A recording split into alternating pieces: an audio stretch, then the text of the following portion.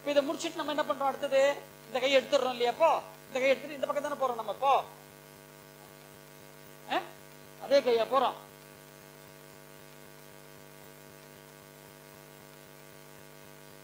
இந்த கைக்கு இது 9 சுத்து சுத்திட்டோம். இந்த கைக்கு ஓய்வு தானே. இப்போ அப்படியே போறோமா? ஏன் அப்படியே போறோம்? ஏன்னா மகரிஷி அங்க வந்து ஓய்வு கொடுக்குறாரு கைக்கு, இங்க கைக்கு ஓய்வு கொடுக்கல. ஏன்? 3 3 3 முடிச்சுட்டு இங்க இருந்து நரம்பு நேரா இருதயத்தோட தொடர்பு பண்ண முடியாது. அதனாலதான் நேரா உடனே இங்க போயிடும். புரியுதுங்களா? இங்க போயிடுச்சுன்னா பாருங்க, கையை வந்து இப்படி பிடிக்கணும். இதுக்கு பேர் தான் பிறைதாரை அடங்கல். அடுத்த உயிரிடங்கள் இதுதான் பாக்குறோம். 8வது உயிரிடங்கள் பாக்குறோம். இப்படி பிடிச்சிக்கணும். அந்த இடத்த இப்படி பிடிச்சிக்கு நல்லா இப்படி அழுத்திக்கணும். இப்படி பிடிச்சி அழுத்திக்கிட்டு பாருங்க, நல்லா அப்படி வரணும். அக்குள் பகுதி, விலா எலும்பு பகுதி, நுரையீரல் பூச போகுது. அதனாலதான் நான் மேலோட்டமா வரேன். என்னமா நீங்களும் மேலோட்டமா உட்காதீங்க. இசிஜி பாயிண்ட்ஸ் எங்க இருப்பாங்க? இசிஜி எடுத்துருக்கீங்களா? இசிஜி எடுக்கும்போது பாருங்க, இசிஜியோட பாயிண்ட் இந்த ஜெல் வச்சு எடுக்கிற பாயிண்ட்ஸ் தான் கரெக்ட்டா நீங்க எடுத்துறீங்க. விலாயல் அக்குள் பகுதி, விலா எலும்பு பகுதி, நுரையீரல், இருதயம், கழுத்து, காலர் போன் ஆகிய பகுதியை மசாஜ் செய்கிறது. பாருங்க, குறிப்பாக பெண்கள் பாருங்க நல்லா இவ்வளவு தூரம் வரணும். ஏன் இந்த இடம் என்ன இது என்ன வரணும்? நீர்பீசி வரணுமா?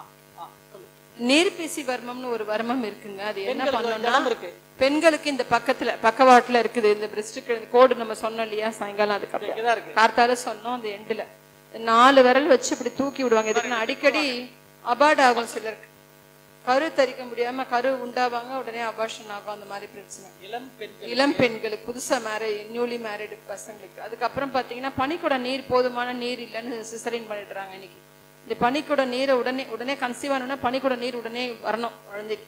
90 நாள்ல சீக்கிரம் சஃபிஷியன்ட் உள்ள வாட்டர் கண்டென்ட் இருக்கணும். அதுக்கு இந்த இடத்துல வந்து நீர் பீசி வரணும். அதை பிடிச்சி இப்படி மேலே தூக்கணும் மாதிரி இழுத்து விட்டா இந்த கர்ப்பப்பை சார்ந்த அந்த சீக்கிரம் அந்த அபார்ட் ஆகிறது கண்ட்ரோல் ஆகும். நமக்கு வந்து கருசிதைவு வராது. மெயினா எக்கு ரப்சர் ஆகலன்னு சொல்றாங்க. இன்னைக்கு நிறைய குழந்தைங்க இல்லாதவங்களுக்கு சரியா எக்கு முட்டை வளர்ச்சி இல்ல, ரப்சர் ஆக மாட்டேங்குது. ரப்சர் ஆனதானே அந்த செமனை உள்ள பிடிக்கும், அந்த உயிரணுவு பிடிக்கும். அதனால அதுக்கெல்லாம் வந்து அந்த வர்மம் நல்லா ஆக்டிவேட் ஆகும். அதுக்கு தான் அந்த மசாஜ் பண்ணும்போது நல்லா எண்டு வரைக்கும் லெஃப்ட் சைட்ல மட்டும்தான் இருக்குது. லெஃப்ட் சைடு மட்டும்தான் இருக்கு, ரைட் சைடு இல்ல. நல்லா ரொட்டேட் பண்ணணும். நல்லா இவ்வளவு தூரம் போகணும். Clock wise 3, anti clock wise 3, திருப்பி கிளாக் வைஸ் 3. அப்ப இந்த கையை வெளியில எடுத்துட்டு அதுக்கப்புறம் இந்த கை எடுத்துட்டு வரோம். திருப்பி கிளாக் வைஸ் இது பண்ணும் பொழுது அதே மாதிரி தான் இருதயத்தை தவிர மிச்ச உறுப்புகள் அப்படியே நல்லா பாருங்க இவ்வளவு தூரம் வரணும். இந்த பிறைதாரை அடங்கல் எங்கேயும் இருக்கு பாருங்க. இந்த இடம் தான் உங்களுக்கு வந்து முக்கியமா வந்து இந்த ஆக்சி பல்ஸ் மீட்டரை பத்தி இந்த கடந்த 3 வருஷமா நம்ம பேசிட்டு இருக்கிறோம். இந்த கரோனா இந்த பேண்டமிக் பீரியட்ல. ஏன்னா இப்ப பாருங்க நிறைய பேருக்கு பாத்தீங்கன்னா இன்னைக்கு வந்து ஃபார் எக்ஸாம்பிள் பாத்தீங்கன்னா நம்ம வீட்டுல சின்ன குழந்தைங்க இருப்பாங்க, வயசானவங்க இருப்பாங்க. அவங்களுக்கு எல்லாம் என்ன ஆகுது? உங்களுக்கு இந்த வீசிங் பிரச்சனை, சளி, இருமல் பிரச்சனை, சின்ன குழந்தைங்க அது தடவும் இல்லைங்களா? தைலம் தடவும். நம்ம நீங்க என்ன பண்ணுவீங்க? மார் ஃபுல்லா குழந்தைங்களுக்கு ஒரு விக்ஸ் தடவி விட்டு ஏசி ரூம்லயே ஃபேன்லயே போட்டு விட்டுருவீங்க. விக்ஸ் அப்ளை பண்ணிட்டு ஃபேன் காத்துல ஏசி ரூம்ல டைரக்டா அப்படியே விட்டுறக்கூடாது. மென்தால் நிறைய கலப்பாங்க. அது என்ன பண்ணும்? ஒரு சில பேருக்கு வந்து ஃபிட்ஸ் வரும், ஷிவரிங் வரும். குழந்தைங்களுக்கு ஷிவரிங் வரும். நீங்க டாக்டர் கிட்ட கூட்டி போனீங்கன்னா ஃபிட்ஸ்ன்னுவாங்க. அது ஃபிட்ஸ் கிடையாது. ஆக்சுவலா விக்ஸ், அமிர்தாஞ்சன்ல மென்தால் வேக்ஸ் போட்டு தான் அது செய்யறாங்க. நாங்க மெடிசன் ப்ரிப்பரேஷன் படிச்சிருக்கோம். அதுல இப்ப நிறைய அதிகமா போட்டாங்கன்னா குழந்தைங்களுக்கு அந்த சில்னஸ் இருக்கு பாத்தீங்களா, தடவின உடனே ஒரு மாதிரி ஷிவரிங் வரும். பெஸ்ட் கற்பூராதி தைலம் ரொம்ப ரொம்ப நல்லது. அதுதான் சிறந்த மருந்து. தேங்காய் எண்ணெய் கற்பூரம் அந்த காலத்துல நம்ம தாத்தா பாட்டிலாம் தடவை இன்னைக்கு அது பாதி பேர் பண்றதே இல்லை. ஆயுர்வேத ஹாஸ்பிட்டல், சித்தா ஹாஸ்பிட்டல்ல கிடைக்குது கற்பூராதி. வீசிங், சைனஸ், சளி, இருமல், வரட்டு இருமல், மாந்தம், இழுப்பு, அல்லு பல பேர் சொல்றாங்க பாருங்க. எது இருந்தாலும் முதல்ல என்ன பண்ணுவாங்க கேட்டீங்கன்னா கற்பூராதி தைலத்தை எப்படி அப்ளை பண்ணணும்னு வேணா சொல்றாங்க. வீட்டுல குழந்தை இருக்கு, குழந்தைங்க இருக்கு, ரொம்ப வீசிங் இருக்கும், பெரியவங்களுக்கும் செய்யலாங்க. நான் செஞ்சிருக்கேன். ஒயிட் ட்ரெஸ் என்ன வேர்த்து கொட்டுருக்காங்க, நான் பொறுமையா செய்யறேன். மேல இருந்து அழுத்தமா 3 பண்ணிட்டு குழந்தைய புடிச்சுக்கணும், தள்ளி விட்டுறக்கூடாது. நீங்க யாராவது புடிச்சுக்க சொல்லிட்டு கூட என்ன பண்ணணும், மேல இருந்து டைட்டா 3 நீங்க தேய்ச்சினாலே சூடு வரும் உங்க கையில. அந்த சூடை போட்டு தேய்ச்சிட்டு இப்படி பண்ணீங்கன்னா உடனே சளி கரையும், அந்த வீசிங் உடனே நிற்கும். உங்களுக்கு மூச்சு எழுந்து உட்காந்துரும். இப்ப ரீசெண்டா ரிலேட்டிவ் ஒருத்தர் சிங்கப்பூர்ல ரொம்ப குழந்தை மூச்சு திணற மாதிரி பண்ணுதுன்னு நீங்க இது மாதிரி தேங்காய் எண்ணெய் வீட்டுல இருந்தா கூட தேங்காய் எண்ணெயில கற்பூரம் போட்டு காய்ச்சி வச்சுட்டு நீங்க இத மாதிரி பச்சை கற்பூரம் இல்லைங்க, சாதா கற்பூரம், பூங்கற்பூரம், நம்ம சாமிக்கு ஏற்றணும். சூடம் அது பூங்கற்பூரமா இருக்கணும். இந்த பட்டன் கற்பூரம் எல்லாம் போடக்கூடாதுங்க, அது வேண்டாம். பூங்கற்பூரம் தான், கருப்பா புகை வரணும், அதுதான் நல்ல கற்பூரம்னு சொல்லுவாங்க. ஆக்சுவலா கார்பன் நிறைய வெளில வரும். அந்த கற்பூரத்தை போட்டு இந்த மாதிரி அப்ளை பண்ணி தேய்ச்சிங்கன்னா உங்களுக்கு மூச்சு தண்டலுக்குலாம் நல்லது. அந்த பாயிண்ட்ஸ் ஆக்டிவேட் ஆகி உடனே அவங்க நல்லா எழுந்து உட்காருவாங்க. கொஞ்சம் அந்த அழுதுட்டே இருக்கிறத கூட நிப்பாட்டுவாங்க. அதுக்காக சொல்றேன். சரிங்களா? ரைட். இப்போ இது 3 முடிச்சாச்சா? இது 3 முடிச்சாச்சு. அடுத்தது என்ன பண்றோம்? காதுக்குள்ள என்ன பண்றோம்? இப்போ கையை விடுறோம். கையை என்ன அப்படி வச்சுக்கணும், காதுக்குள்ள மடக்கிக்கணும், காதுக்குள்ள கையை அப்படி விடணும். காதுக்கு உள்ள பாருங்க, 2 காதுக்குள்ள அப்படி விரல் அப்படி விடணும், நல்லா அழுத்திக்கணும். நீங்க இப்படி அழுத்தும் பொழுது அந்த உள்ளுக்குள்ள இருக்கிற அந்த ஸ்பீக்கர் சிஸ்டத்துல போய் அந்த மசில்ஸ் போய் அழுத்தம். அப்ப என்ன பண்ணணும் கேட்டீங்கன்னா பாருங்க, 2 காதுக்குள்ள அப்படி அழுத்தி அந்த ஸ்பீக்கர் சிஸ்டத்தை அப்படி மேல தூக்கணும். இன்சர்ட் அப் ரொட்டேஷன் 1 2 3 1 2 3 1 2 3 முடிச்சிட்டு அந்த சிஸ்டத்தை அப்படி அங்க இறக்கி வச்சுட்டு தான் கையை அப்படி வெளியில எடுக்கணும். இதான் மெத்தட். இப்ப பண்ணலாமா? காதுக்கு பண்றவங்க இது உள்ள பண்ணும்போது பார்த்தீங்கன்னா வேகஸ் நர்வ் சிஸ்டம்னு ஒரு சிஸ்டம் இருக்கு. வேகஸ் நர்வ்ஸ், அந்த வேகஸ் நர்வ்ஸ் என்ன பண்ணா நம்ம பல்ஸ் ரேட்டை மெயின்டைன் பண்ணணும். ஹார்ட்டோட பல்ஸ் இருக்கு இல்லைங்களா, பண்றது காதுல. ஆனா நீங்க போய் கூகுள் அடிச்சு பாருங்க, வேகஸ்னு போட்டீங்கனாலே நிறைய டீடைல்ஸ் அதை பத்தி கொட்டும். காதுக்குள்ள வேகஸ் நர்வ் சிஸ்டம்னு ஒரு சிஸ்டம் இருக்கு. அந்த சிஸ்டத்தை நல்லா ஸ்டிமுலேட் பண்ணி ஹார்ட் பீட்ஸை நம்ம கண்ட்ரோலுக்கு வச்சிருக்கோம். படப்படப்புலாம் வராம பார்த்துக்கும். படப்படன்னு வந்துடும் சில சமயம். நமக்கு ஏதாவது விஷயம் எல்லாம் கேட்டா இந்த படப்படப்புலாம் வராம பார்த்துக்கும். காதுக்குள்ள நல்லா உள்ள இன்சர்ட் பண்ணும். காதுக்குள்ள பார்த்தீங்கன்னா 2 பக்கம் 2 ஜெல் இருக்கு. அந்த ஜெல்லு இம்பேலன்ஸ் ஆகக்கூடாது, கரெக்டா இருக்கணும். அந்த இம்பேலன்ஸ் ஆயிடுச்சுன்னா நமக்கு என்ன பண்ணுதுன்னே தெரியாது. தலை சுத்தல் இருக்கும், பள்ளத்துல கால் எடுத்து வைக்கிற மாதிரி இருக்கும், மயக்கம் வரும். வெர்டிகோன்னு சொல்றாங்க, அடிக்கடி மயக்கம் வரும். அந்த ஜெல் வந்து வேகமா தும்மும் போது நகர்ந்துடும் ஒரு சிலருக்கு. இல்லை இருமிட்டே இருமல் இருந்ததுன்னா தொடர்ச்சியா இருமல், ட்ரை காஃப் இருந்துட்டே இருந்தாலும் ஜெல்லு மூவ்மெண்ட் இருக்கும். ஏன்னா அடிப்பட்டா மூவ்மெண்ட் ஆயிடும், கணத்துல அரையும் போது மூவ்மெண்ட் ஆயிடும்.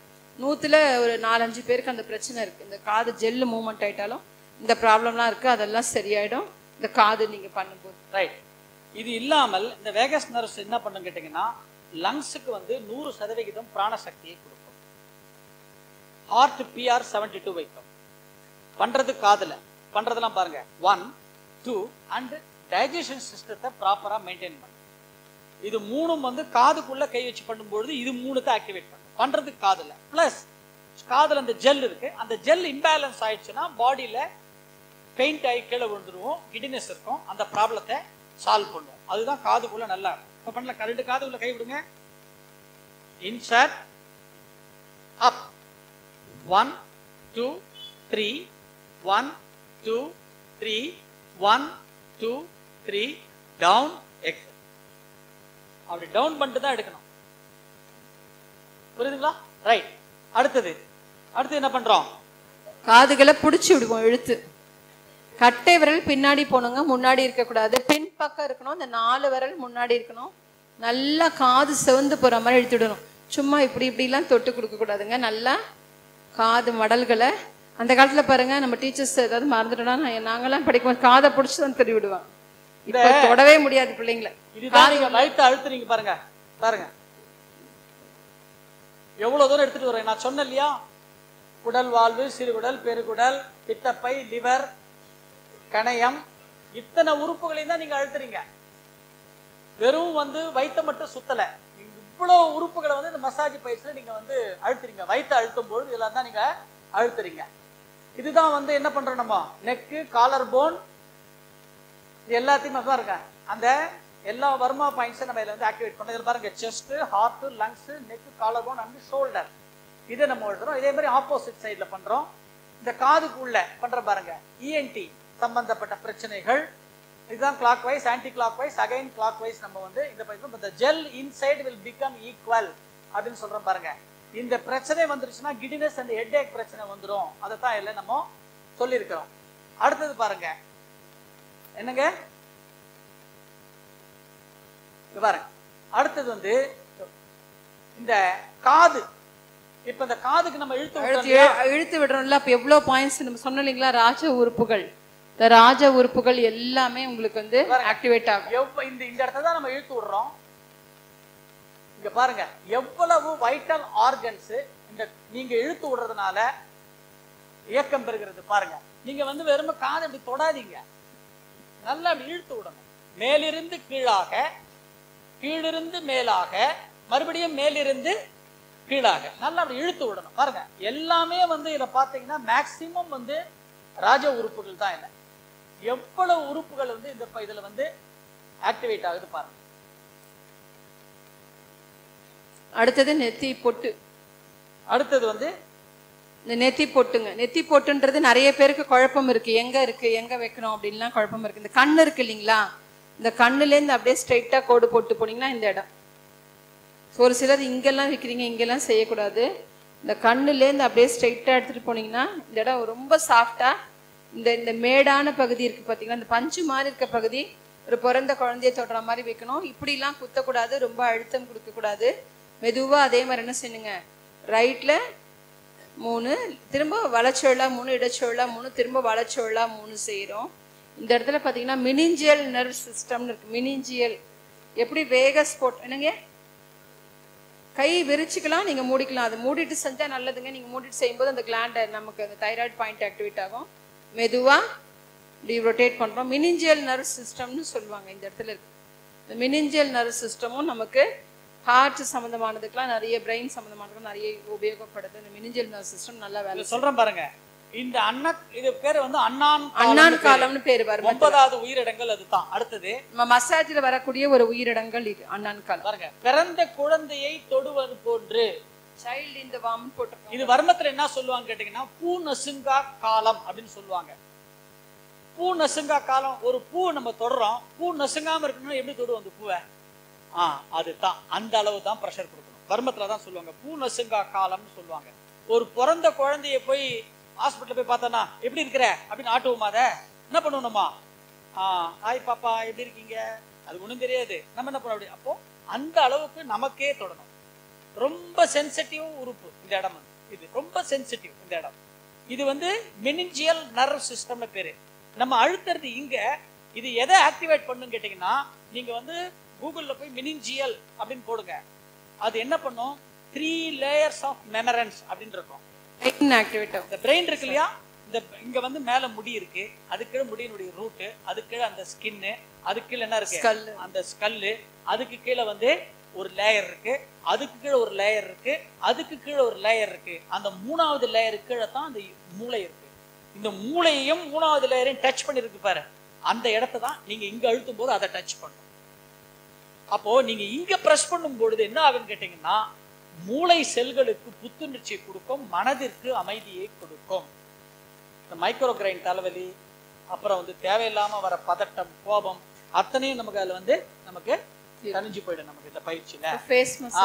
இப்ப அடுத்தது வந்து ஃபேஸ் மசாஜ். இந்த ஃபேஸ் மசாஜ் எப்படி பண்ணுவோம் நம்ம? பண்ணுங்க.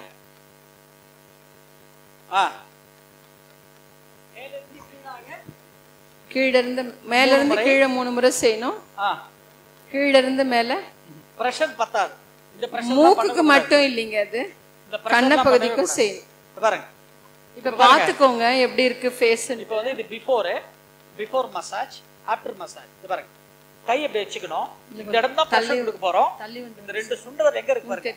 இந்த பட்சி நேர்வர்மம், பட்சி வர்மம், திலர்த்த காலம், இந்த 3த்தையும் அப்படி பிடிச்சிக்கிறோங்க. மேல பிரஷர் வந்து நீங்க பாத்துக்கோங்க, அப்புறம் செய்யுங்க. கை இப்படி எல்லாம் திருப்ப கூடாதுங்க, அப்படியே தான் வரணும், அப்படியே தான் வரணும். திரும்ப கீழேந்து போகும்போது மேல போய் இப்படி வரணும். நல்ல அழுத்தம் கொடுக்கணும். முகம் தெரியுதுங்களா உங்களுக்கு வித்தியாசம்? ரத்தம் தெரியுது பாத்தீங்களா? ரத்த ஓட்டம் நல்லா உங்களுக்கு வரணுங்க. நல்ல அழுத்தம், நல்ல அழுத்தம் கொடுக்கணுங்க. ஏன் இந்த அழுத்தத்தை கொடுக்கணும் அப்படின்னா, இங்க பாருங்க, ஃபேஸ்ல தெரியுதுங்களா எவ்வளவு பாயிண்ட்ஸ் இருக்கு? நீங்க எவ்வளவு பாயிண்ட்ஸ் அழுத்திருக்கீங்க பாருங்க இந்த ஃபேஸ்ல. முதல்ல எது பாருங்க? Thyroid gland, first point. அப்ப தைராய்டுக்கு எங்க மசாஜ் இருக்கு? ஃபேஸ்லயே இருக்குது. ஃபேஸ்ல எங்க இருக்கு பாருங்க, தைராய்டு கிளாண்ட் எங்க இருக்கு இது பாருங்க, ரெண்டு சைடுல இருக்குங்க தைராய்டு கிளாண்டுக்கு. இதுதான் வர்மால உறக்க காலம், ஒட்டு வர்மம், உதிர காலம்னு சொல்லுவாங்க. உதிர காலம் ரிட்டர்ன்ல வரும்போது உங்க புக்ல இருக்கும் பாருங்க, கைகள் பின்புறம் காதுகளின் பின்புறமாக வந்துட்டு இப்படி விடணும். அடுத்தது எது? பவுல்ஸ். இந்த கான்ஸ்டிபேஷன் பிரச்சனை, அசிடிட்டி பிரச்சனை, இந்த பவுல்ஸ் பிரச்சனை அதெல்லாம். அடுத்தது கணையம். இந்த இடம் கணையம் எங்க இருக்கு பாருங்க, எந்த இடத்துல எடுத்துரும் பாருங்க, இது ரெண்டு சைடு, இது பவுல்ஸ். அடுத்தது பாருங்க லங்ஸ், இது பாருங்க லங்ஸ் இருக்கிற இடம் பாருங்க, இந்த இடம். அடுத்தது 5 பாருங்க ஸ்பிளீன், மண்ணீரலுடைய தொடர்புடையது, ஸ்டமக்கோடு தொடர்புனை உடையது, கல்லீரலோடு தொடர்புனை உடையது. கண்ணு என்ன பண்ணணும், நீங்க டேப் வச்சு ஒட்டிக்க சொல்லுவாங்க. தூங்கிட்டே இருப்பாங்கன்னா கண்ணு திறந்தே தான் இருக்கும், நல்லா குத்தி நின்றுடும். முகவாதம் பக்கவாதம் வரவங்களுக்கு, அவங்களுக்கு சன்னி வர்மம், இங்கே வலமூர்த்தி காலம் கொடுப்பாங்க, இங்கே மின்வெட்டு வர்மம். இப்போ எல்லாமே நீங்க நல்லா அப்படி கொண்டு போய் தேய்ச்சிட்டு வரும்போது அந்த பாயிண்ட்ஸ் ஆக்டிவேட் ஆகும்போது முகவாதம் வரவே வராதுங்க. லைஃப் லாங் நமக்கு வந்து குரல் நடுக்கம், இப்போ எப்படி பேசுகிறோமோ இந்த டோன் 60-70 வயசு ஆனாலும் டோன் சேஞ்ச் ஆகாது. நிறைய பேருக்கு பாருங்க குரல்ல ஒரு 60 வயசு ஆனாலே கொஞ்சம் உதறல் இருக்கும், லைஸாக ஷிவரிங், அந்த வாய்ஸ்லேயே உங்களுக்கு அந்த வைப்ரேஷன் தெரியும். அது வராமல் இருக்கு. ஏன்னா ஒட்டு வர்மம் சொல்லுவாங்க. திக்கு வாய் இருக்கு பார்த்தீங்களா, குழந்தைங்க திக்கி திக்கி பேசும், இல்லை பெரியவங்களே கூட நல்லா பேசிக்கிட்டே இருப்பாங்க. புதுசாக ஒரு ஆள் தான் டக்குன்னு இந்த வார்த்தை அவங்களுக்கு டக்குன்னு வராது. அதுக்கெல்லாம் வந்து இந்த இடத்துல கொடுப்பாங்க. இந்த கொஞ்சம் இல்லை குழந்தைங்களை பிடிச்சி ஒரு பள்ளம் மாதிரி விழும். இந்த இடம்லாம் நம்ம என்ன பண்ணுறோம், இப்படி பண்ணும்போது அந்த மசாஜ் பண்ணும்போது உங்களுக்கு நல்லா ஆக்டிவேட் ஆகும். மூக்கு மேலே இருக்க பிளாக் ஹெட்ஸு ஒயிட் ஹெட்ஸ்ன்னு சொல்லுவாங்க. மேலே ஹீமோக்ளோபின் கம்மியான மூக்குக்கு மேலே எடுத்துகிட்டு வரும். நமக்கு ஹீமோக்ளோபின் கம்மியாக இருக்குதுன்றது நம்ம முகத்தை வச்சே தெரிஞ்சுக்கலாம். பெரியவங்க சொல்லுவாங்க அகத்தின் அழகு முகத்தில் தெரியும். என்ன சொன்னாங்க, உங்கள் மனசில் இருக்க பிரச்சனை முகம் காமிக்குது நம்ம நினச்சிட்டு இருக்கிறோம். தமிழ் மருத்துவத்தில் என்ன சொல்லுதுன்னா பாருங்க, கண்களில் கல்லீரலில் பிரச்சனை இருந்தால் நமக்கு என்ன பண்ணுவோம், ஃபர்ஸ்ட்டு நமக்கு மஞ்சக்காமாலை வந்தால் எங்கே பார்க்குறோம், கல்லீரல் வீங்கிறதால தான் மஞ்சக்காமாலை வருது. அப்போ கண்களில் தானே பார்க்குறோம். கல்லீரல் எப்படி இருக்குன்னா நம்ம கண்களுடைய ஷேப்பில் இருக்குது, சரிங்களா. சளி பிடிச்சதுன்னா என்ன ஆகுதுங்க, மூக்குல ரன்னிங் நோஸ் வர ஆரம்பிக்குது. நுரையீரல் நம்ம மூக்கு மாறி இருக்கு இல்லைங்களா. இப்போ காது பார்த்தீங்கன்னா, காது ரொம்ப நாளாக வலிக்குது, 6 மாசமா காது வலினா அசால்ட்டாக இருக்கக்கூடாது. அவங்களுக்கு கிட்னி ப்ராப்ளம் இருக்க வாய்ப்புகள் இருக்கு, கிரியாட்டின் லெவல்ல மாறுதல்கள் இருக்க வாய்ப்புகள் இருக்கு. இப்போ காதோட ஷேப் பார்த்தீங்கன்னா கிட்னி மாறி இருக்குது. மண்ணீரல்ல பிரச்சனை, வாயில புண்ணு வரும் அடிக்கடி பார்த்தீங்கன்னா, இந்த சைடில் புண்ணு இருந்துகிட்டே இருக்கும், வயிற்றுல புண்ணு இருக்கும், மண்ணீரல்ல போதிய நீர் இல்லை. அப்போ தான் என்ன பண்ணுறோம், அடிக்கடி உதட நம்ம லிப்ஸ் அப்பப்போ வெட் பண்ணிகிட்டே இருக்கிறோம். அப்போ மண்ணீரல்ல பிரச்சனை. ஹார்ட் ப்ராப்ளம்னா டாக்டர் போனோன்னே என்ன சொல்கிறாரு, ஃபர்ஸ்ட்டு நாக்கை நீட்டி நாக்கை எப்படி இருக்குது என்னன்னு பார்க்குறாங்க. அப்போ அகத்தின் அழகு முகத்தில் தெரியும்னா, முகத்தில் உள்ள உறுப்புகள் தான் அகத்துக்குள்ள இருக்கிற ராஜ உறுப்புகள் இருக்கிற சிம்டம்ஸை வெளியில காமிக்குது. அப்படிதான் நோய் அறிகுறிகள் கண்டுபிடிச்சாங்க. அப்போ இந்த முகத்துல நல்லா இந்த மாதிரி மசாஜ்லாம் செய்யும் போது நமக்கு உள்ளுறுப்புகள் நல்லா ஸ்டிமுலேட் ஆகி நல்லா வேலை செய்யுங்க. இப்போ மசாஜ் முடிஞ்சிச்சு. அடுத்தது அக்கு ப்ரெஷர். இந்த அக்கு ப்ரெஷர்ல என்னெல்லாம் இருக்கு, 14 பாயிண்ட் அக்கு ப்ரெஷர் ரொம்ப ரொம்ப ரொம்ப ரொம்ப முக்கியம். ஹார்ட் ப்ராப்ளம் இருக்கு உங்களுக்கு, அது ஒரு பெரிய வரப்பிரசாதம். ஹார்ட் டிசீஸ் இருக்குங்க, எங்க சென்டர்ல ஸ்டண்ட் வச்சு 3 மாசத்துல அவருக்கு ஹார்ட் சர்ஜரி சொன்னாங்க. அவருக்கு வந்த உடனே மூச்சு பயிற்சியும் அக்கு ப்ரெஷர் தான் கொடுத்துங்க. 3 மாசம் கழிச்சு செக் பண்ணி அவருக்கு சர்ஜரியே வேண்டான்ட்டாங்க. இன்னை வரைக்கும் சர்ஜரி பண்ணல. அவர் ரிட்டையர்டு, ஏர்போர்ட்ல ரிட்டையர்டு ஆகிட்டு வந்து நமக்கு மண்டபத்தில் சேர்ந்தாரு. இன்னைக்கு நல்லா இருக்கிறாரு. 20 வருஷமா டிப்ளமா படிச்சாரு. இது வரைக்கும் சர்ஜரி இல்லாம வச்சு ஸ்டண்டோட அப்படியே நல்லா ஆரோக்கியமா இருக்கிறாங்க. இப்போ அக்கு ப்ரெஷரை பத்தி இப்போ பார்க்கலாம். ரைட், வாழ்க வளமுடன். பார்த்தோம் எவ்வளவு நன்மைகள் அதில் பார்த்தோமா. இப்போ ரைட், அடுத்தது 14 பாயிண்ட் அக்கு ப்ரெஷர். டைம் இல்லை, சீக்கிரம் போகலாம். இப்போ இந்த 14 பாயிண்ட் அக்கு ப்ரெஷர் பார்த்தீங்கன்னா, மனித உடல்ல மொத்தம் 72,000 நரம்புகள் இருக்கிறது. இந்த 72,000 நரம்புகள் 14 இடத்துல பிரான்ச்சஸ், கிளைகள் வைத்திருக்கிறது. அந்த 14 பாயிண்ட் தான் வந்து எனர்ஜி ஸ்டேஷன் அப்படின்னு நம்ம வந்து சொல்றோம். அந்த 14 பாயிண்ட்டை, அந்த எனர்ஜி ஸ்டேஷன்ல தான் நம்ம என்ன பண்றோம்னா இந்த அக்கு ப்ரெஷர் பாயிண்ட்ஸை நம்ம கை வைக்கிறோம். இந்த 14 பாயிண்ட்டுக்கு பேர் வந்து மெரிடியன் பாயிண்ட்ஸ் அப்படின்னு பேரு. 6 வந்து பாசிட்டிவ் மெரிடியன் பாயிண்ட்ஸா இருக்கு, 6 வந்து நெகட்டிவ் மெரிடியன் பாயிண்ட்ஸா இருக்கு, 1 வந்து கவர்னிங் பாயிண்ட், இன்னொன்று வந்து கான்செப்ஷனல் பாயிண்ட் அப்படின்னு சொல்லிட்டு இது வந்து 14ஆக பிரிகிறது. இந்த 14 பாயிண்ட்லையும் முதல் பாயிண்ட் மட்டும்தான் நம்ம என்ன பண்றோங்க, சரமுடிச்சின்னு சொன்ன அந்த கழுத்துக்கு பின்னாடி 3 ஜோடி நரம்புகள் இணைகின்ற இடம். இந்த 3 விரல வைக்கிறோம் பாருங்க, அதுதான் பாடியையும் மைண்டையும் இணைக்கும், ஸ்தூல உடலையும் சூக்கும உடலையும் இணைக்கின்ற பகுதி அதுதான். அதனால தான் அந்த பாயிண்ட்ல நம்ம என்ன பண்றோம், கடைசி வரைக்கும் கை அந்த பாயிண்ட்ல இருந்து எடுக்கிறது இல்லை. அங்கிருந்து நம்ம கையை எடுத்துட்டோம்னா அடுத்த 13 பாயிண்ட் கொடுக்குற ஒரு இன்ஸ்ட்ரக்ஷனும் வந்து அது கொடுக்காது. சென்ட்ரல் நர்வஸ் சிஸ்டத்துக்கு அது மெசேஜ் அது வந்து அனுப்பாது. அதனால தான் நம்ம என்ன பண்றோம், கடைசி வரைக்கும் அந்த 14வது பாயிண்ட்ல இருந்து நம்ம வந்து கையே வந்து நம்ம வந்து என்ன பண்றோம், எடுக்காம நம்ம இருக்கிறதுக்கு காரணமே வந்து அதுதான். இப்போ இதுல பாத்தீங்கன்னா பாருங்க, இந்த 14 பாயிண்ட் அக்குப்ரெஷர்ல பாருங்க, அப்டமனை வந்து மெடிக்கல்ல வந்து இப்படித்தான் பிரிக்கிறாங்க. 9 செக்மெண்ட்ஸ் ஆஃப் தி அப்டோமன், இப்படித்தான் இதை வந்து பிரிக்கிறாங்க. இந்த 14 பாயிண்ட் அக்குப்ரெஷர்ல மெடிக்கல்ல என்ன பண்றோமோ அதைத்தான் நம்ம என்ன பண்றோம், ஆக்டிவேட் பண்றோம். இது வந்து மெடிக்கல்ல சொல்றது. இப்போ ஒரு எம்பிபிஎஸ்ல போனீங்கன்னா இப்படிதான் சொல்லுவாங்க. இந்த வந்து அப்டமன் வந்து இப்படி 9 செக்மெண்டா பிரிச்சுதான் right left right left right லெஃப்டா பிரிப்பாங்க. இப்படி பிரிச்சுதான் வந்து ஒவ்வொன்றுத்துக்கும் அவங்க வந்து இதுல வந்து ட்ரீட்மெண்ட்லாம் அவங்க வந்து பண்ணுவாங்க. இப்ப பாருங்க, உள்ளுக்குள்ள ஒவ்வொன்றுத்தையும் நம்ம வந்து ஒவ்வொரு பயிற்சியில நம்ம வந்து இதுல வந்து எப்படி வந்து இதை வந்து நம்ம வந்து இயக்கிறோம் அப்படின்னு பார்க்கணும். இப்ப பாருங்க, இது வந்து பாத்தீங்கன்னா இந்த இடத்துல பாருங்க எந்தெந்த உறுப்புகள்லாம் எப்படி வந்து இங்க குறிப்பாக இருதயம் சம்பந்தப்பட்ட பிரச்சனைகளுக்கு 14 பாயிண்ட் அக்குப்ரெஷர் சிறந்த வரப்பிரசாதம். இதுதான் ரொம்ப ரொம்ப முக்கியம். பாருங்க, positive meridian 6, negative meridian 6, governing meridian 1, conceptional meridian 1. இப்போ இது இருதயத்துக்கான ஒரு சிறந்த பயிற்சி. இப்போ இந்த 14 பாயிண்ட் அக்குப்ரெஷர்ல பாத்தீங்கன்னா இந்த கழுத்துக்கு பின்பக்கம் இந்த 3 ஜோடி, இதை முன்னாடி காமிக்கிறோம், பின்பக்கம் இதுதான் அது. இதுதான் வந்து அந்த 3 ஜோடி நரம்புகள் இணைகின்ற இடம். இதுதான் வந்து ஸ்தூல உடலையும் சூக்கும உடலையும் இணைக்கிறது. இந்த ஒரு பாயிண்ட் தான்.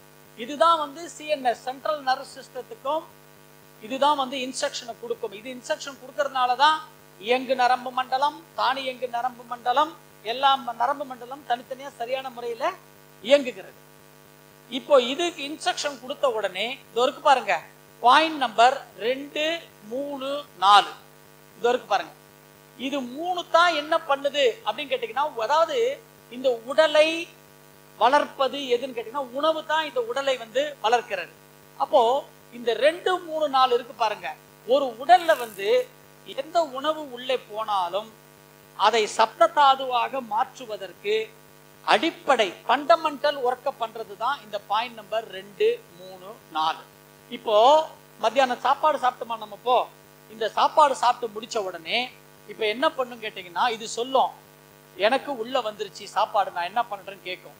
இப்ப இது என்ன பண்ணோம், இன்ஸ்ட்ரக்ஷன் கொடுக்கும். இங்க என்ன பண்ணோம், இதுக்கு என்ன பண்ணோம், இப்ப இன்ஸ்ட்ரக்ஷன் கொடுக்கும். சாப்பாடு வந்துருச்சு, இந்த சாப்பாடை உணவை எரித்து சத்து பொருளை ஆற்றலாக மாற்றுவதற்கு தேவையான கேஸ்ட்ரிக் ஜூஸை முதல்ல இந்த சாப்பாடோட கொஞ்சம் கலந்து கொடுப்பா அப்படின்னு இதுக்கு ஒரு மெசேஜ் வரும். இறப்பையினுடைய மேல்புறம், நடுப்புறம், அடிப்புறம். இந்த பாயிண்ட் நம்பர் 2, 3, 4ல தான் மெசேஜ் வந்த உடனே நம்ம சாப்பிட்ட சாம்பார் சாதம், தயிர் சாதம், அந்த உருளைக்கிழங்கு பொரியல், ஊறுகாய், அப்பளம், கீரை வடை எல்லாம் உள்ள போச்சாவன்னா எல்லாம் உள்ள போனாச்சு, மொத்தமா ஒரு செமி சாலிட் ஆயிடுச்சு. இப்ப செமி சாலிட் ஆன உடனே இப்ப இது என்ன பண்ணும், கேஸ்ட்ரிக் அமினோ அமிலங்களை சுரந்து இது அடுத்த ஸ்டேஜுக்கு எடுத்துன்னு போய் விடும். இது இப்போ அமினோ அமிலங்கள் கலந்துருச்சு, கேஸ்ட்ரிக் ஜூஸ் கலந்துருச்சு, நான் என் வேலையை முடிச்சிட்டேன்னு இது இன்ஸ்ட்ரக்ஷன் கொடுத்துரும். இப்போ 2, 3, 4 முடிஞ்ச உடனே இப்ப இங்க வரும். இப்ப இந்த 5வது பாயிண்ட் இருக்கு பாருங்க, மேல் நோக்கி தூக்குறோம் பாருங்க. இப்ப இவர் என்ன பண்ணுவாருன்னு கேட்டீங்கன்னா, இங்க இருந்து இன்ஸ்ட்ரக்ஷன் வரும். இவர் சொல்லி இன்ஸ்ட்ரக்ஷன் வரும், கேஸ்ட்ரிக் ஜூஸ் ப்ரொடியூஸ் ஆயிடுச்சுப்பா, உணவு ரெடி ஆயிடுச்சு, இப்ப சத்து பொருளை ஆற்றலாக மாற்று அப்படின்னு இன்ஸ்ட்ரக்ஷன் வரும். இந்த 5வது பாயிண்ட்டுக்கு இந்த இன்ஸ்ட்ரக்ஷன் வந்த உடனே சத்து பொருளை ஆற்றலாக மாற்றணும்னா இந்த உணவை வந்து இப்ப வந்து எரிக்கணும். இந்த உணவை எரிக்கணும்னா ஹைட்ரோகுளோரிக் ஆசிட் இருந்தா தான் உணவை எரிக்க முடியும். இப்ப இவர் என்ன பண்ணுவாருன்னு கேட்டீங்கன்னா, இந்த இன்ஸ்ட்ரக்ஷன் வந்த உடனே இந்த இடத்துல வந்து ஹைட்ரோகுளோரிக் ஆசிடை சுரந்து கொடுத்துரும். இப்ப ஹைட்ரோகுளோரிக் ஆசிட் சுரந்து கொடுத்த உடனே இந்த உணவு பிளஸ் இந்த அமினோ அமிலங்கள் கேஸ்ட்ரிக் ஜூஸ் கலந்த உணவை ஹைட்ரோகுளோரிக் ஆசிட் உணவை எரிக்க ஆரம்பிக்கும். இந்த உணவை எரிக்க ஆரம்பிக்கும் பொழுது இப்ப இங்கேருந்து ஒரு மெசேஜ் இங்க இருக்கிற பித்தப்பைக்கு ஒரு மெசேஜ் வரும்.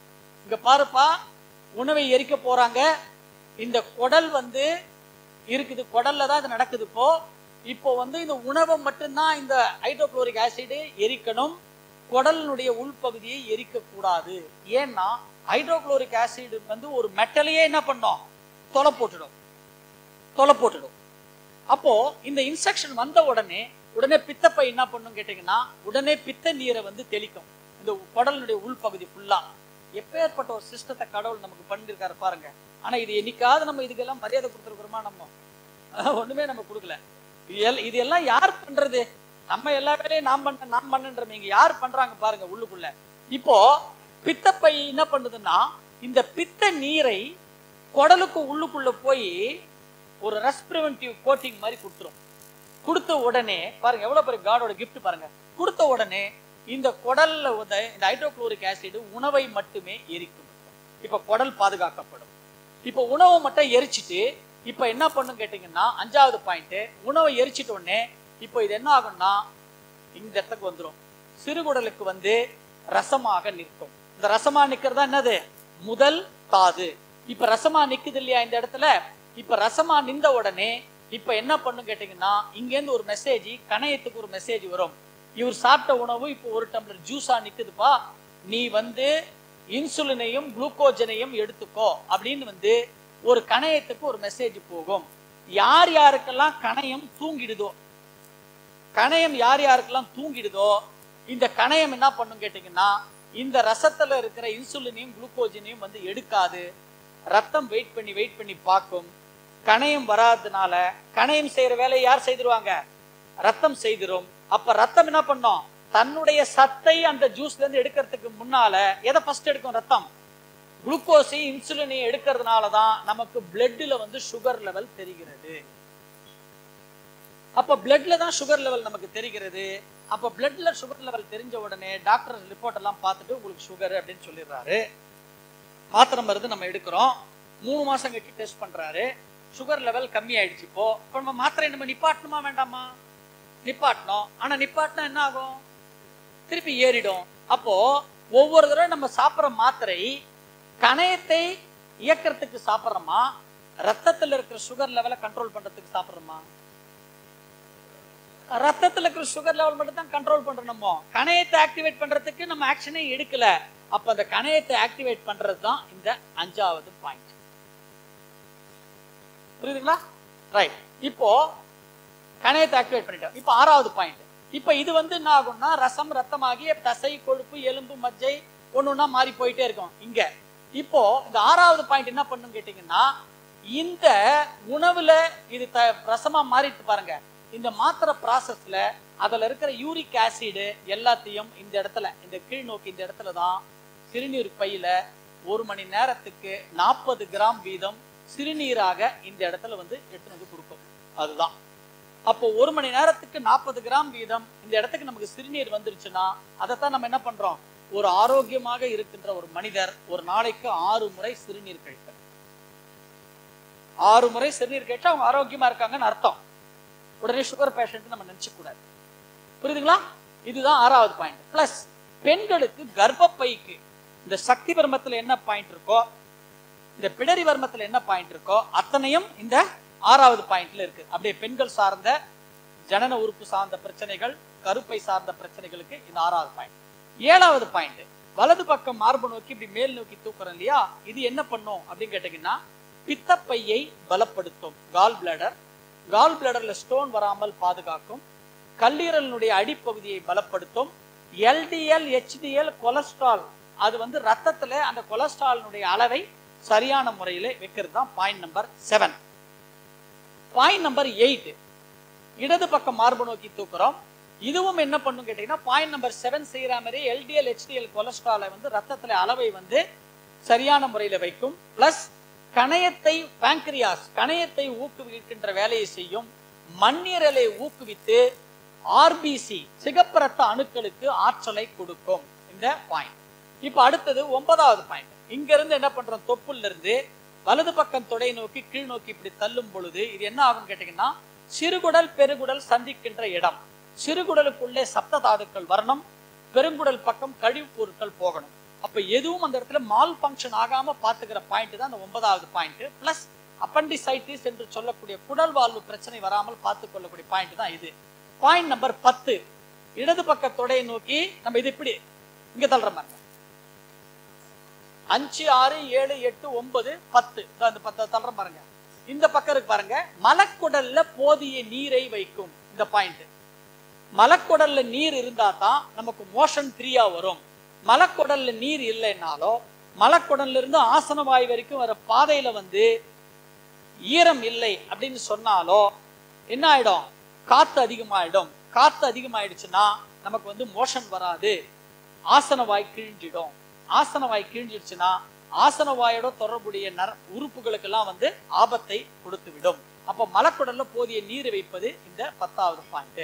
11வது பாயிண்ட், செஸ்ட் நிப்பிள்ல இருந்து கை வச்சு ஒரு ஜான் வைக்கிறோம். ஏன் இந்த செஸ்ட் நிப்பிள் நம்ம இப்படி கை வைக்கிறோம் அப்படின்னு கேட்டீங்கன்னா, கொஞ்சம் இந்த செஸ்ட் நிப்பிள்ல தான் வந்து தூசுமுக வர்மம் அப்படின்னு ஒரு வர்மா பாயிண்ட் இருக்கு. செஸ்ட் நிப்பிள்ல நம்ம கட்டை விரல வச்சுக்கிட்டு இப்படி ஒரு அழுத்தம் கொடுத்துட்டு இது ஒரு ஜான் இப்படி வைக்கும் பொழுது இந்த தூசுமுக வர்மம் என்ன செய்யணும்னா, சர்விக்கல் ப்ராப்ளம், கழுத்து வலி யார் யாருக்கெல்லாம் இருக்கோ இந்த தூசுமுக வர்மத்தை அழுத்தினால் கழுத்து வலி என்ன ஆயிடும், உங்களுக்கு சரியாயிடும். இப்ப கழுத்து வலி ரொம்ப அதிகமா இருக்கு முடியலன்னா இந்த ரெண்டு செஸ்ட் நிப்பிள் இப்படி அழுத்திக்கிட்டு தூசுமுக வர்மத்தை கட்டை வரல நடு கட்டை வரல இந்த பக்கத்தால இப்படி அழுத்திக்கிட்டு மெதுவா ஒரு 10 முறை கை எடுத்துட்டு இந்த காது குறும்பி எப்படி அசைக்கும். அவ்வளவு. ஏன்னா இது வந்து தூசுமுக வர்மம், கழுத்து சார்ந்த பிரச்சனைகள். அந்த செஸ்ட் நிப்பிள் இருந்து ஒரு ஜான் கீழே அனுமன் காலம்னு ஒரு வர்மா பாயிண்ட் இருக்கு. அது வந்து மலச்சிக்கல், மூலம் சம்பந்தப்பட்ட பிரச்சனைகளை போக்கும் அது. அப்போ அங்கேருந்து நம்ம கை வச்சு ஒரு ஜான் வைக்கிறோம். அந்த ஒரு ஜான் வைக்கிற இடம் தான் இதுதான் நம்ம அம்மா சொன்னாங்க. இப்ப பல்ல வர்மம் சொன்னாங்க, கர்ப்பப்பை சார்ந்த பிரச்சனைகளை தீர்க்கும். 11ம் 12 இது ரெண்டும் வந்து பல்ல வர்மம், இந்த ரெண்டு சைட்லயும் இருக்கு. பிளஸ் செஸ்ட் நிப்பிள் இருந்து ஒரு ஜான் வச்சீங்கன்னா இதுதான் வந்து centre of the liver. Left side chest nibble இருந்து அதே தூசுமுக வர்மம் அனுமன் காலத்தை இயக்கிட்டு ஒரு ஜான் வச்சீங்கன்னா இதுதான் சென்டர் ஆஃப் த ஸ்பிளீன். அப்ப 11ம் 12ம் கல்லீரல் மற்றும் மண்ணீரலை இயக்குகிறோம். அது இல்லாமல் vitamin A, B, D, E, K 5 வகையான விட்டமின் சத்துக்களை கொடுக்கக்கூடியதுதான் இந்த பாயிண்ட் நம்பர் 11 மற்றும் 12.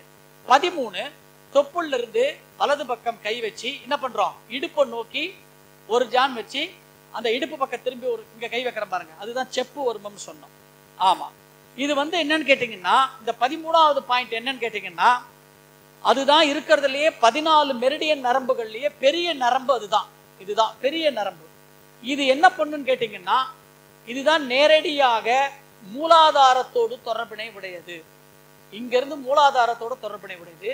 மூலாதாரத்திலிருந்து சுழிமுனை நாடி மேல் நோக்கி போய் அங்கிருந்து சுழிமுனை நாடி இங்க பீனியல் கிளாண்டோடு இணைந்து உடம்புல இருக்கிற 72,000 நரம்புகள் கூட இணைவது.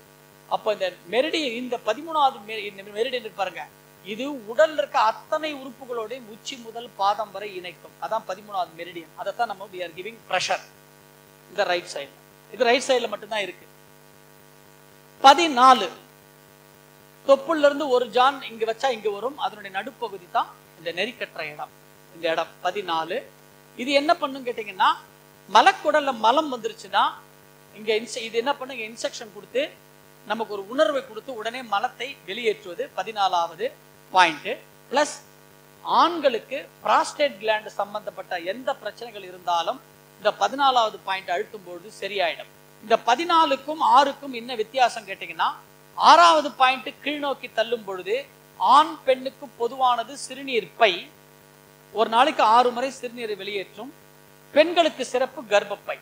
14வது பாயிண்ட் ஆண் பெண்ணுக்கு பொதுவானது மலத்தை வெளியேற்றும். இங்க ஆண்களுக்கு சிறப்பு வித்துப்பை. பெண்களுக்கு 6ல கர்ப்பப்பை, ஆண்களுக்கு 14ல வித்துப்பை. புரியுதுங்களா? ரைட். இப்பதான் என்ன பண்ணணும், கையை இங்க இருந்து எடுத்துட்டு அதுக்கப்புறம் இந்த கையை